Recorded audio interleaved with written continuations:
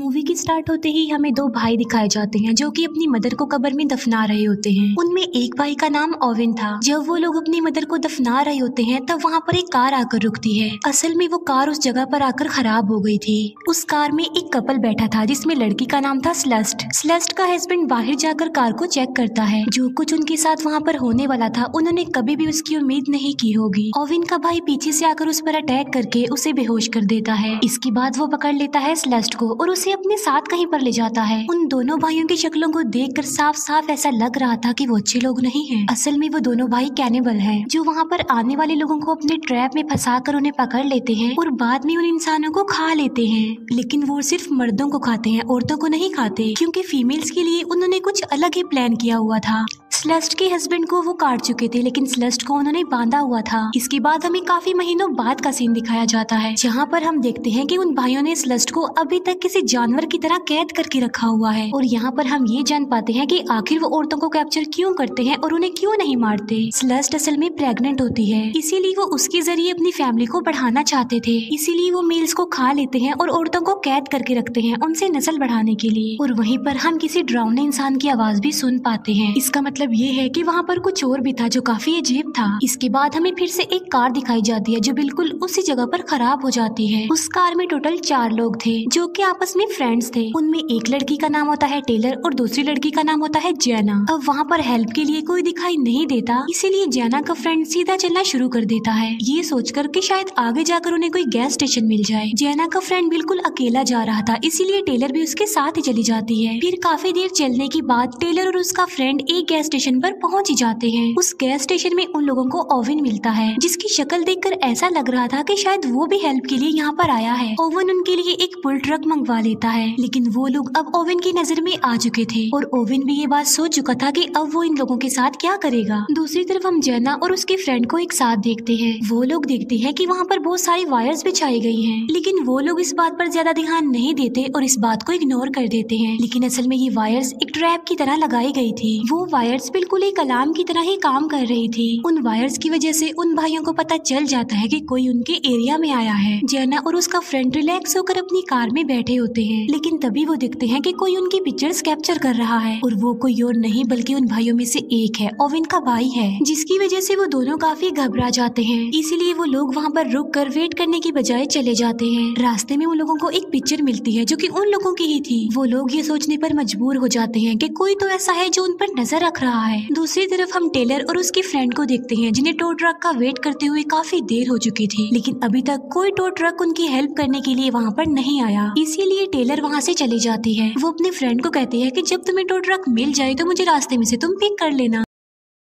अब क्योंकि वहाँ पर टेलर का फ्रेंड अकेला रह गया था, इसीलिए ओविन उसे काफी आसानी से मार सकता था। ओविन टेलर के फ्रेंड से हेल्प मांगता है और इस बहाने वो टेलर के फ्रेंड को बेहोश कर देता है। टेलर उस अकेले जंगल में काफी डर रही होती है, इसीलिए वो वापस उन भाइयों के गैस स्टेशन पर ही आ जाती है और यहाँ पर ओविन उसे भी पकड़ लेता है। ओविन ने टेलर के फ्रेंड को अच्छी तरीके से बांध दिया था और वो टेलर को भी अच्छी तरह से पैक करके अपने साथ ले जा रहा होता है। दूसरी तरफ जैना और उसका फ्रेंड और आगे बढ़ते जा रहे थे और रास्ते में उन्हें एक और पिक्चर मिल जाती है जो कि उनके फ्रेंड्स की थी और उस पिक्चर को देखकर उनकी टेंशन और ज्यादा बढ़ जाती है। अभी वो लोग पिक्चर को देख ही रहे होते हैं कि तभी ओविन का भाई वहाँ पर आ जाता है जो कि बिल्कुल पागल था। जैना तो वहाँ से भागने में कामयाब हो जाती है, लेकिन उसका फ्रेंड वहाँ से भाग नहीं पाता और ओविन का भाई जैना के फ्रेंड को पकड़ लेता है। भागते भागते जैना एक घर के सामने आ जाती है, जिसे देखकर जैना को थोड़ी तसल्ली हो जाती है। लेकिन मुसीबत की बात तो ये थी कि वो घर भी किसी और का नहीं बल्कि उन दोनों भाइयों का था। इससे पहले कि जैना उस घर में जाती, उसके सामने से एक गाड़ी गुजरती है, लेकिन उन लोगों की किस्मत उनका साथ नहीं दे रही थी, क्योंकि उस गाड़ी में कोई और नहीं था बल्कि ओविन था, जो कि टेलर को अपने साथ ले जा रहा था। और अब तो ओविन को जैना भी मिल जाती है और वो उसे भी अपने साथ ले जाता है। घर पहुंचते ही जैना जल्दी से पुलिस को कॉल कर देती है। वहाँ पर जैना को बहुत सारी पिक्चर्स भी देखने को मिलती हैं, जो कि किसी और की नहीं बल्कि विक्टिम्स की थी। यहाँ पर जैना को रियलाइज होता है कि वो कितनी बड़ी मुसीबत में फंस चुकी है। फिर उन दोनों फीमेल फ्रेंड्स यानी टेलर और जैना को बांध दिया जाता है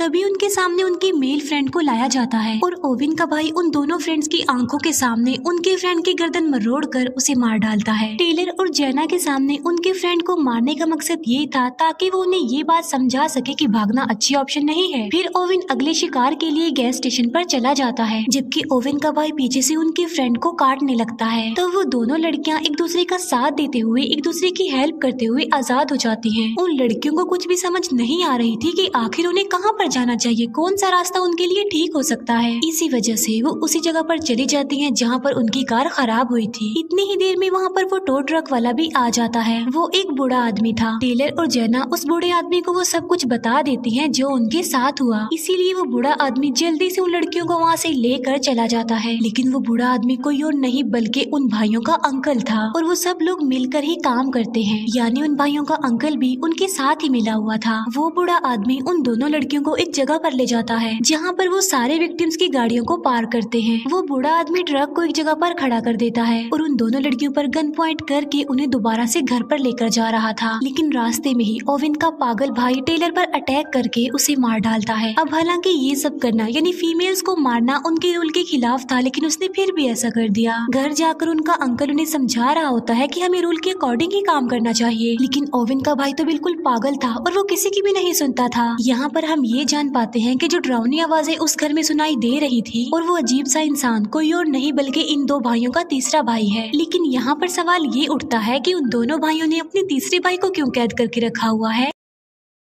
उन लोगों के कन्वर्सेशन के दौरान जेना बड़ी समझदारी का मुजाहिरा करते हुए एक ब्लेड उठा लेती है और जेना को किसी और के साथ नहीं बल्कि स्लस्ट के साथ बंद किया जाता है। जेना जब स्लस्ट की हालत देखती है तब उसे अपना अंजाम भी नजर आ जाता है और वो सोचती है कि अगर मैं यहाँ से टाइम पर ना भागी तो मेरा भी यही हाल होगा। हम देखते हैं कि स्लस्ट अब ना रो रही थी ना चिल्ला रही थी। असल में उन भाइयों ने उसकी जुबान ही काट दी थी, जिसकी वजह से अब ना तो वो बोल पाएगी और ना ही चिल्ला पाएगी हेल्प के लिए। जेना जल्दी से स्लस्ट को आजाद कर देती है और वो ब्लेड अब होता है स्लस्ट के हाथ में। इतना ज्यादा टॉर्चर सहने के बाद अब स्लस्ट को आजादी नजर आ रही थी। वो इस जिंदगी से तंग आ चुकी थी। आजादी यानी वो इस जिंदगी को ही खत्म करना चाहती थी। सबसे पहले स्लस्ट उस बच्चे को मारती है, उसके बाद वो खुद को भी मार डालती है। तभी वहाँ पर ओविन का भाई भी आ जाता है और जब वो स्लस्ट की डेड बॉडी को वहाँ पर देखता है तब उसे काफी दुख होता है। थोड़ी ही देर बाद ओविन भी वहाँ पर पहुँच चुका था। ओविन के अंकल ने पहले ही सब कुछ ओविन को बता दिया था कि तुम्हारे भाई ने एक लड़की को मार दिया है जो कि रूल के खिलाफ है। ओविन अपने भाई को डांटने जाता है लेकिन उसका दिमाग बिल्कुल जैसे खराब हो गया था। ओविन सोचता है कि मेरे भाई का दिमाग खराब है, कहीं वो मुझे ही ना मार डाले। इसीलिए ओविन को ही अपने भाई से माफी मांगनी पड़ती है। इसके बाद ओविन अपने भाई को बाहर भेज देता है। ओविन का भाई जब वहाँ से चला जाता है तब ओविन सबसे पहले स्लस्ट की डेड बॉडी को काटता है। दूसरी तरफ जेना किसी तरह उस घर से बाहर आकर एक गाड़ी तक पहुँच जाती है। गाड़ी में जेना को अपना एक फ्रेंड मिलता है, इसीलिए सबसे पहले वो उसे आजाद करती है। वो दोनों सबकी नजर से बचते हुए आजाद हो गए थे और अब वो वहाँ से सेफली निकल भी सकते थे, लेकिन वो लोग गलत वक्त पर गलत फैसला कर लेते हैं क्योंकि जेना का फ्रेंड गन लेकर ओविन को मारने जा रहा होता है। जेना का फ्रेंड ओविन पर काफी फायरिंग करता है और उसे मार डालता है, लेकिन जेना के फ्रेंड को भी कोई शूट कर देता है और वो कोई और नहीं था बल्कि उन भाइयों का अंकल था। लेकिन तभी जेना ओविन के अंकल के सर में क्लीवर नाइफ घुसा कर उसे मार डालती है। अब क्योंकि जेना की उस फ्रेंड की हालत काफी खराब थी, वो मरने वाला था, तो इसीलिए जेना के पास भागने के अलावा और कोई ऑप्शन नहीं था। लेकिन तभी वहाँ पर ओविन का भाई भी आ जाता है और उसने अपने तीसरे भाई को भी आजाद कर दिया था जिसे कैद करके रखा था उन्होंने। और यहाँ पर हम ये जान पाते हैं कि उन्होंने अपने उस भाई को कैद करके आखिर क्यों रखा था। असल में बात ये है कि उनका वो भाई कोई आम इंसान नहीं था जो कि किसी पर भी अटैक करके उसे कच्चा ही खा सकता था, और यही वजह थी कि उसे कैद करके रखा गया था। अब तक ओविन का वो भाई जेना के पीछे पड़ जाता है, लेकिन फिर भी किसी तरह जेना जान बचाते हुए एक कार तक चली जाती है। जेना जल्दी से कार में बैठकर कार स्टार्ट करने लगती है। जेना कार को स्टार्ट करने की काफी कोशिश करती है, लेकिन कार काफी देर बाद जाकर स्टार्ट होती है। जेना बस वहाँ से भागने ही वाली होती है कि तभी वहाँ पर ओविन का भाई आकर जेना को शूट कर देता है और जान से मार डालता है। जेना के मरते ही ये मूवी यहीं पर एंड हो जाती है। Thank you for watching.